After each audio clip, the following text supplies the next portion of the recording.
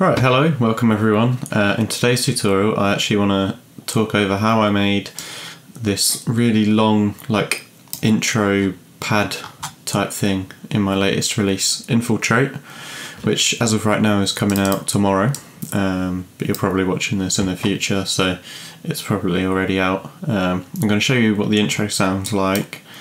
If you want to hear the drop, go to the link in the description and listen to it.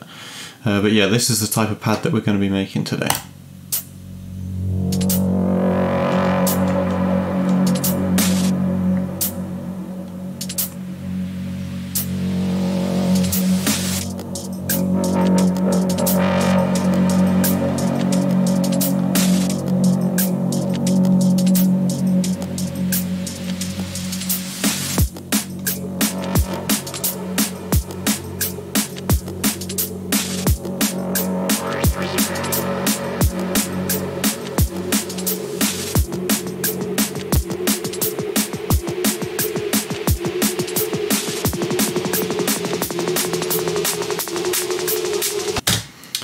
Yeah, so that's the intro to Infiltrate. It's a very simple intro made up of two things. There's that one long pad that we're going to talk about, and then there's just a little arpeggiator sequence here, which I'm not going to talk about because I don't want to. I want to focus on this pad. So this pad I actually made on my analog synth, the Korg Minilog XD. But never fear, you don't need one of them. You can still do it in Serum. That's what we're going to do today. I just made it on that at the time because I felt like it. I was just messing around with buttons and came up with that sequence. But yeah, we can do the same in Serum. I just want to show you what it looks like through span so you can sort of see what harmonics are going on. As you can see, there's a lot of low end in this pad. Not a huge amount of mid-range. Obviously you've got the hi-hats going on, but then you hear it kind of comes up around 1000 hertz. That's the filter cut-off going. But yeah, so let's take a look at a pad in Serum. I'm just doing this from scratch, to be honest. I just kind of want to show you the creative process that I'd normally do. There's no rules to this. It's just the way I like to do it, and that was one 32 bar sequence for that intro the whole way through. So we're going to do the same here. There we go, 32. Drag that down, and as well, because I did it on my analog synth, I'm going to limit myself to only the analog basic shape oscillators. Because obviously, well, it's got some digital wavetables on it, the Minilog, but I don't think I used them in this patch. So yeah, I think I actually started with a triangle wave, and what you'll notice about the sound in Infiltrate is there's like a lot of width and sort of vibrato and stuff to it, which we'll add later. So throughout this process it's going to sound a bit rubbish from the start, but we'll sort of get into it more. Yeah, I think I used a saw wave on the second one when I did it on the synth.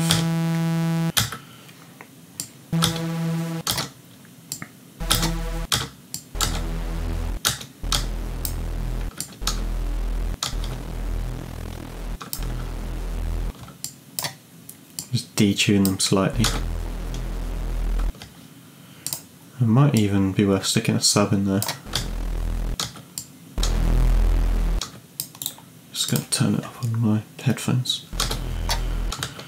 The key to this sort of sound is having your filter cut off really low down with quite a high resonance, and that creates a sort of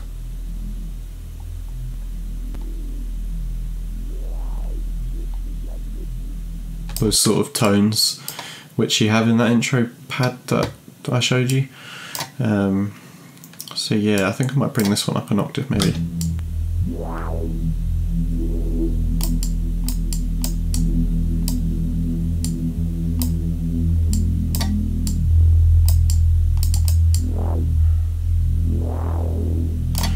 Alright, that's a good starting point.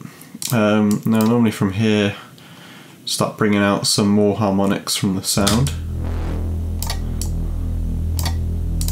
Especially when you distort it afterwards as well.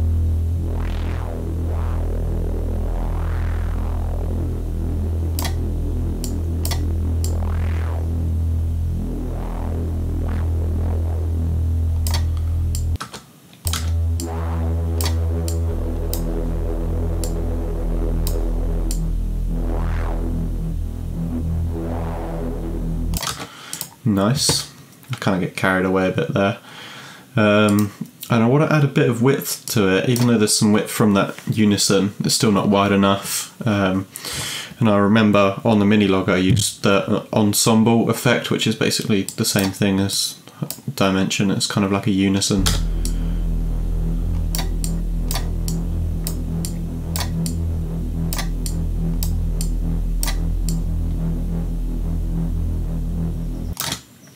There we go. I think that sounds pretty cool. Might even make that filter a bit steeper.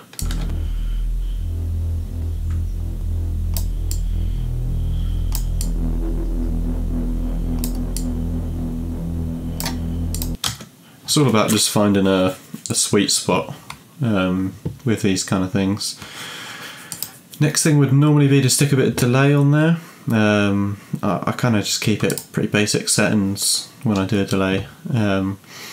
And that's really helpful. Well, one thing that I do change is I bring this cutoff up a bit so that it doesn't send any low end into the delay. So if you have it around, like, I don't know, 600,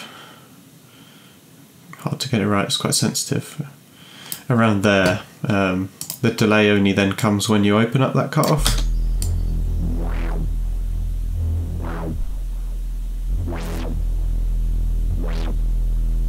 I don't know if you can hear that, but the next step would be to add a fat multi-band compressor or OTT afterwards, because that really brings out the tails of those delays. I wouldn't have had like an OTT on my mini log, but I probably had one afterwards when I was processing the pads. So yeah, you listen to what it does to the delay and you'll see just how useful it is.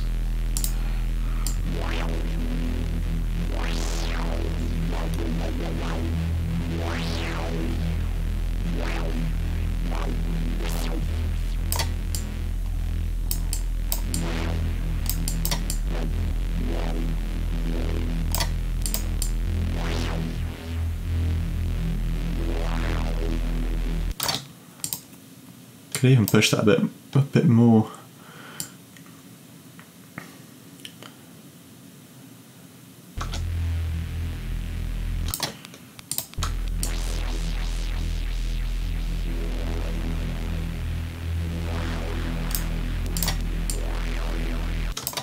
Yeah, I think that sounds quite cool. The compressor does love to make the delay click though. Yeah, let's get a bit of reverb on there. I don't really like the Serum stock reverb, to be honest, so I'm not going to use it, but I'm going to do something else. Like I mentioned with this pad in Infiltrate, it has a lot of like wobbly vibrato to it, which this pad won't have because at the minute there's none set up, like it's not analog. And the thing that makes analog is the unpredictability of it. Like you can't, because it's all electrical signals and stuff, you can't get the same thing every single time. Now we can replicate that in Serum with chaos, because chaos is this little thing here that just moves chaotically at whatever rate you set it to, a bit like an LFO. It's almost like, if you've ever used certain synths have it, but there might be a shape in here. No, there's not, but if you was basically to load like the waveform of a white noise file into an LFO and have that shape of like going everywhere that white noise has, that would be the same as a chaos oscillator basically. Not quite, but in layman's terms, I think.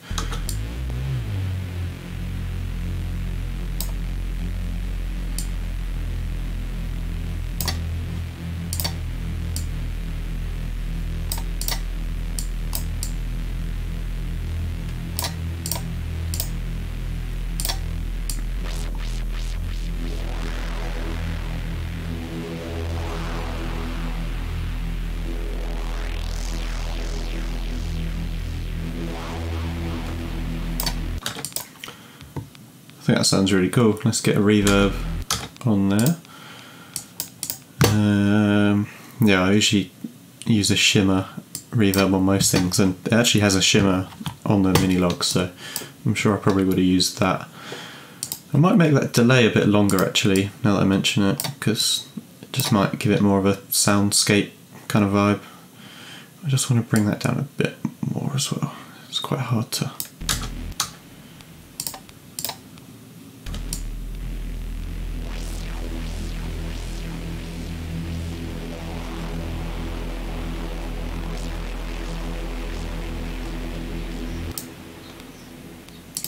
Yeah, definitely getting there. Maybe just see what I can do with that chaos. I might even be able to bring it up a bit more.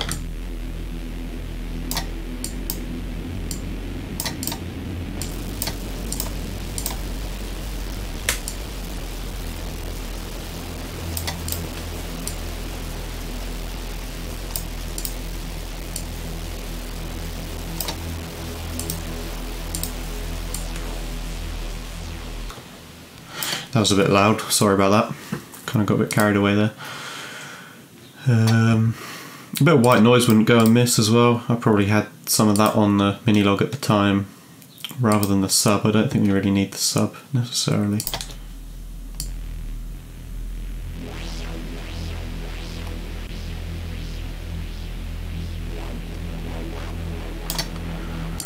Oh yeah.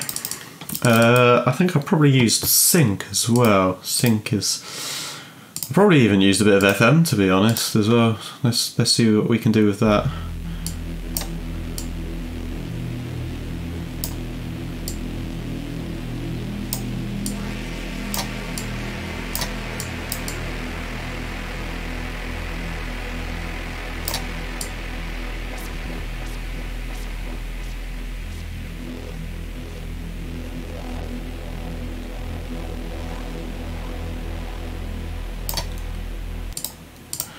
Yeah, nice. Probably want to clean up the sound a little bit at this point. Get rid of any side, low end in the side. I mean, probably most of the signals in the side now anyway, but probably bring down a bit of the...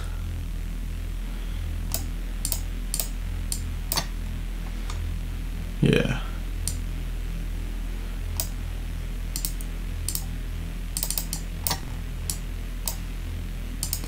Just a bit of control, but I also kind of want to distort a little bit after the reverb as well.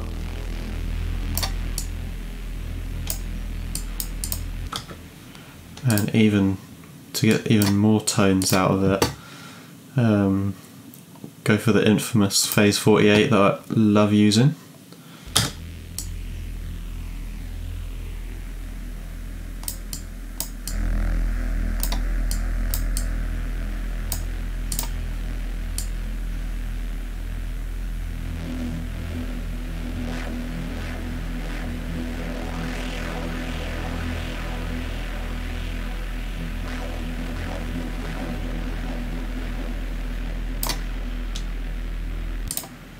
Nice. Now to the fun part. Your automations. So many things you can do to bring this sound to life even more. So we're going to do it. So I'm creating 5 automation clips here. One for each macro and then the pitch bend. The macro 1 I think I assigned to the FM. Yeah, macro 2 went onto the sync, macro 3 went onto filter cutoff, and macro 4 is on the unison detune, which when you move that will really change the sound quite a bit. I think it'd be best to start with the movement of the filter before we start messing with the FM and the sync, because the filter obviously opening up is what really brings out those higher tones, which the FM and the sync will affect the most.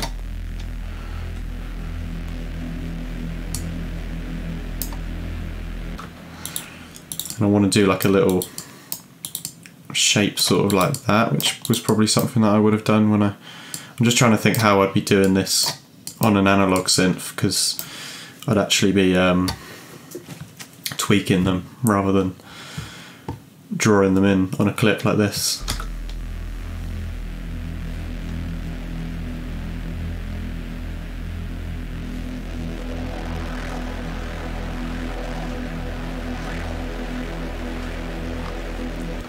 Yeah, that's nice.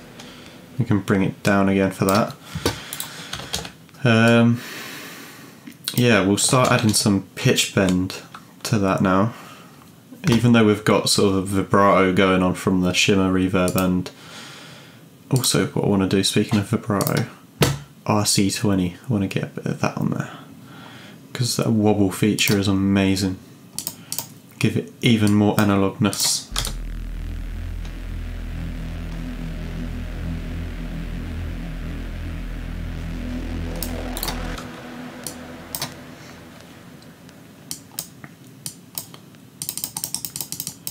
In an ideal world, you'd convert this to audio and then cut out any bleeps like that. Yeah, let's add a bit of pitch bend. Really subtle with the pitch bend, I think, on these type of sounds. You don't want to go too much.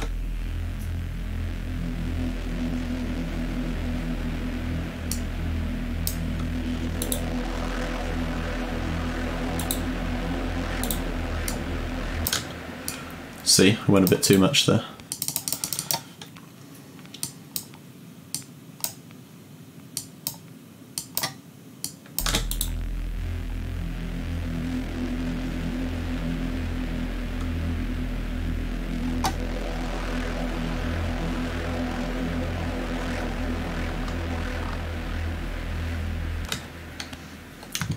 Awesome.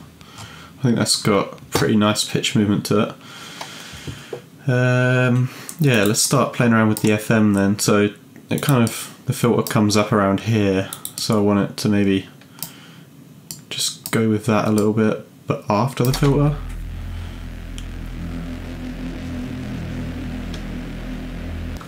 Oh yeah, I think that added quite a nice little movement.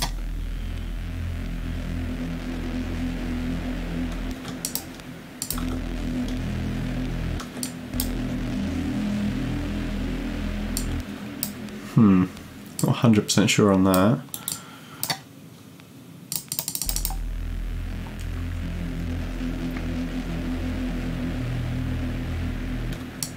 Yeah, maybe not with the FM there, but somewhere else. Again, a lot of this is just trial and error, just trying to find sweet spots for stuff.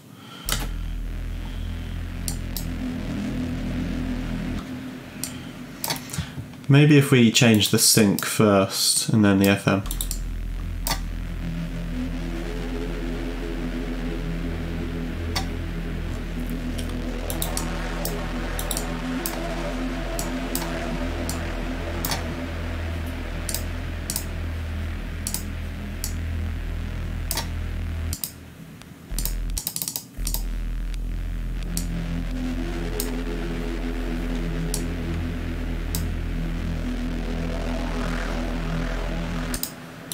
Yeah, cool.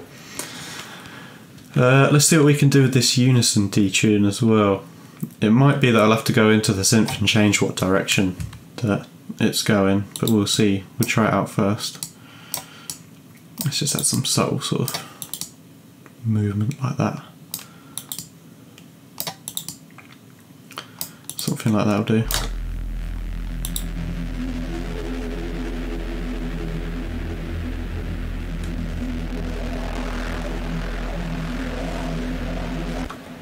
Yeah, I think so.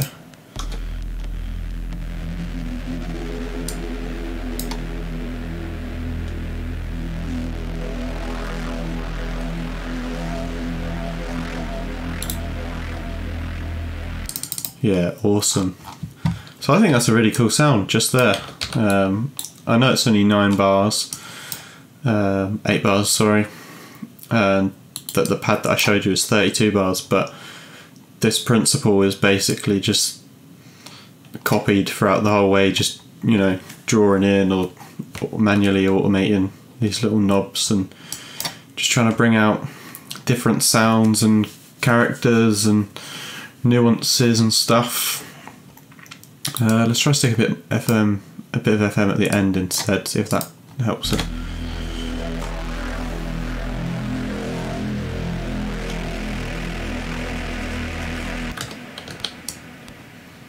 Really grotty. And you know, you can even further resample this kind of stuff.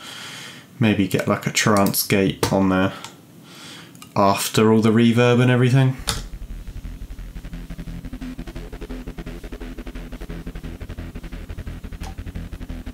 Or even before.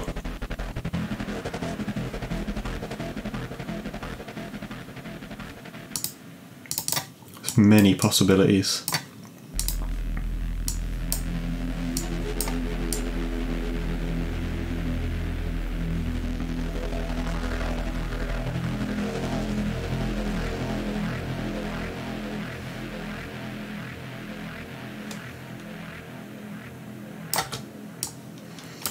I actually quite like that. I think that sounds pretty cool.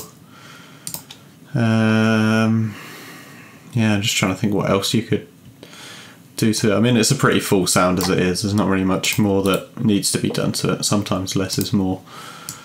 Maybe even just shaving off a bit of... I thought I heard a kick drum or something there. I thought I was bugging. It's just... FL, well, it's just that delay on that compressor, but you know, like I said, you'd normally record this to audio and go from there.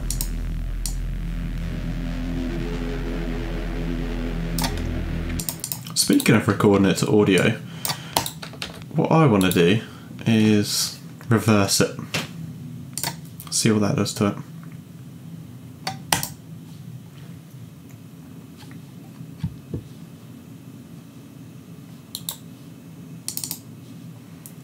Well, we're just going to get the delay tail at first. But if we just drag it,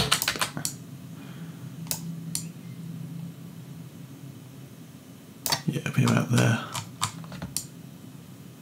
See how that sounds? Might sound cool reversed.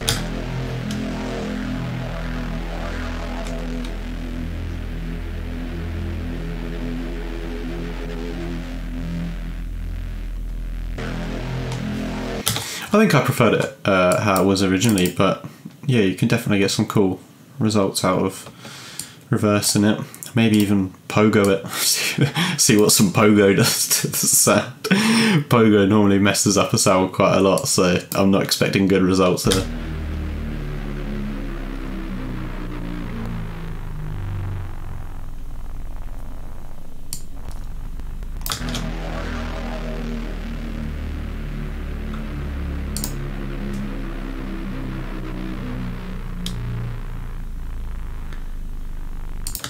It sounds like an old Spitfire taking off almost.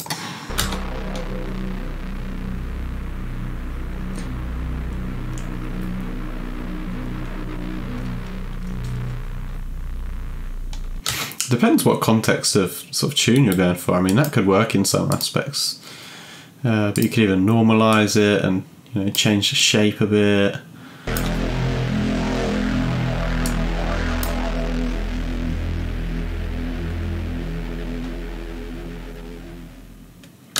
You know, make like a impact type thing out of it.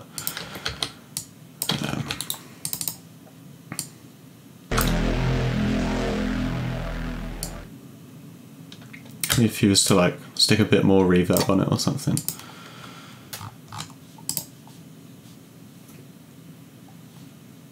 Yeah, there it is.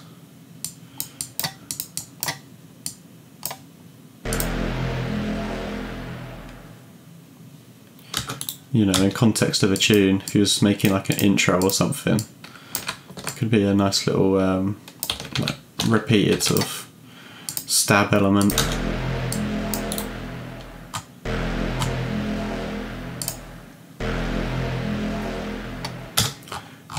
But yeah, I think I'll leave the video there. I think I've taught you some pretty cool things, especially considering most of that was done within Serum. There's definitely some techniques to be learnt for everyone there. Main takeaways would be, don't be scared to just use basic oscillators. You don't always need to use complex wavetables, although I'm sure it would sound cool with some, but you don't always need them. Just mess around with what you've got, the FM, the sync, your unison, high resonances, your delays, stuff like that. Yeah, I think I shall leave it at that. Don't forget to stream Infiltrate. It is out on all platforms, and you can grab it for a free download on SoundCloud, because I'm kind like that. Alright, see you in the next one.